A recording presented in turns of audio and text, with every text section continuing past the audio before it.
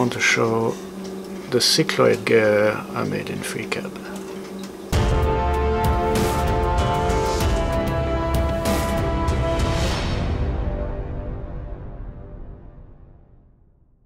Hey guys, Jacques here.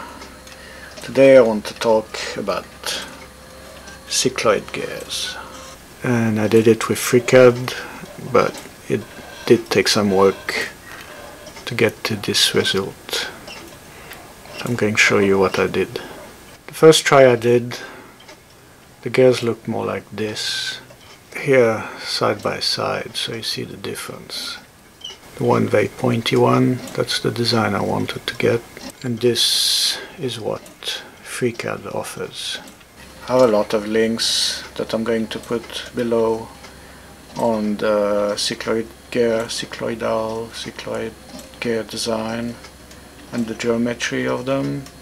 There's two links that complement each other, and then there's also some links to clock gear design and a clock gear generator that is based on that talks.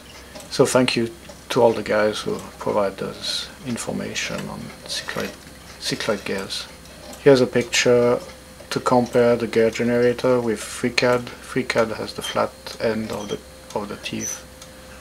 It's pretty close. So if manufacturing takes a lot of tools, with 3D printing there's just one tool that can do any shape. So that's the good thing of 3D printing. So I made this. I'm going to show you on a screenshot. I just want to get quickly over here. The main dimension and the relation between module and number of teeth is the same as involute gears. What's specific to Cycloid gears is this inner and outer diameter here on this corner. Inner diameter of one gear is going to be the outer diameter of the meshing gear, and vice versa. I'm going to show you a slideshow. That's one of the picture of the slideshow, but the thing to see is by reducing the outer diameter of the pinion I could reduce the interference here, and reducing the outer diameter of the wheel I could reduce the interference here at the end. So let's play the animation and see it in motion.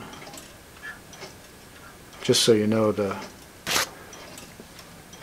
in this case the big gear drives the pinion, because that's how it's going to work on a clock.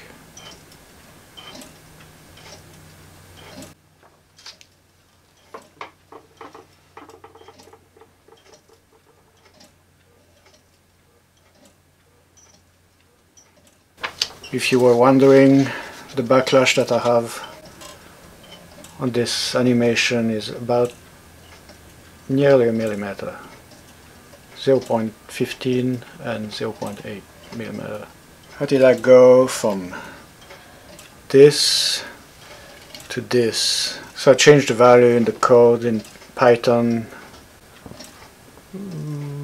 line 42 and 44. Line 42, it changes the outer diameter of the gear, not the outer diameter of the meshing. It's confusing. Line 44 changes the diameter of the root of the teeth. The challenge with the way I've did it is that every time I change a value I have to restart FreeCAD, because the value is stored in the preference, so it's not ideal. It works, but it's not ideal. So to finish, so this is still a work in progress, but I hope to use these gears, this exact one, in the next clock that I will be designing, and see if those gears are more efficient than the one I use in these clocks.